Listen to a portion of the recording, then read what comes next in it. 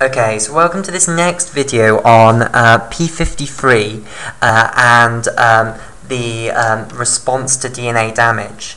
So far what we have seen is we've seen how the cyclin D CDK4 complex being inhibited by p21 halts the progression from G1 to S phase. We've also seen how the inhibition of cyclin E CDK2 complexes halts the inhibition, inhibits the movement from G1 to S phase, and we've seen how the inhibition of cyclin A CDK2 complexes halts the progression of the synthesis phase of DNA replication, of the cell cycle rather.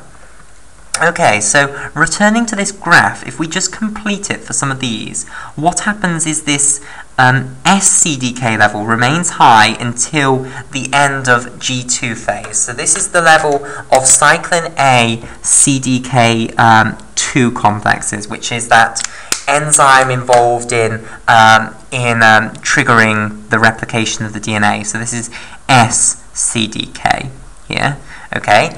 And if we complete the graph for the G1 CDK, or the cyclin D CDK4 complex, well, it remains high throughout nearly all of the cell cycle afterwards, and only comes down towards the end, basically. So this is the level of our cyclin D CDK4 complex, or our G1 CDK, which was extremely important for phosphorylating retinoblastoma protein and moving us from G1 to S.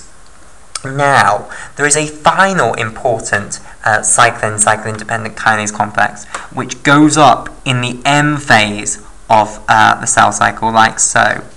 Okay, and this is known as MCDK for M phase, and it's also called cyclin B CDK1 complex, which tells you exactly what it's made up of, cyclin B and the CDK1 enzyme.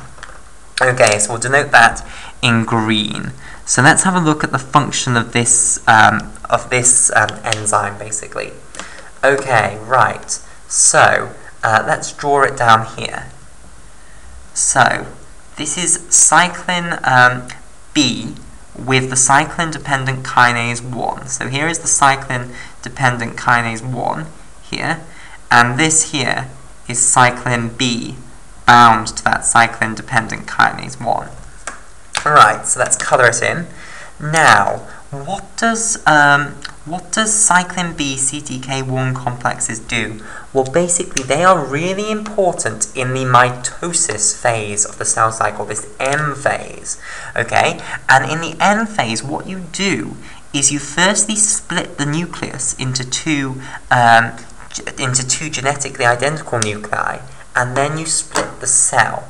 Now, this cyclin B CDK1 complex is really important in the early phases of mitosis. So, for instance, it triggers prophase of mitosis. It triggers the chromosomes to basically condense down. It then triggers the formation of the mitotic spindles.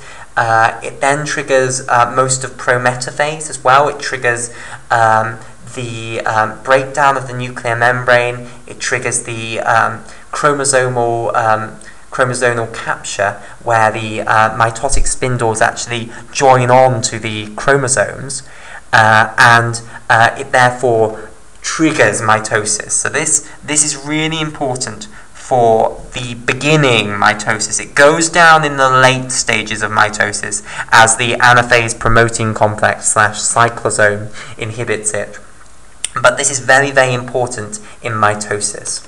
Okay, so finally, if p21 binds to CDK1 and stops the cyclin B from being able to bind to it, then CDK1 is not going to be able to bind to cyclin B, so cyclin B CDK1 complexes are going to go down, and when that happens, you're not going to be able to carry out the early phases of mitosis. You're not going to be able to divide your nucleus into two, and therefore it's going to halt your progression through the cell cycle if you're at that stage of the cell cycle.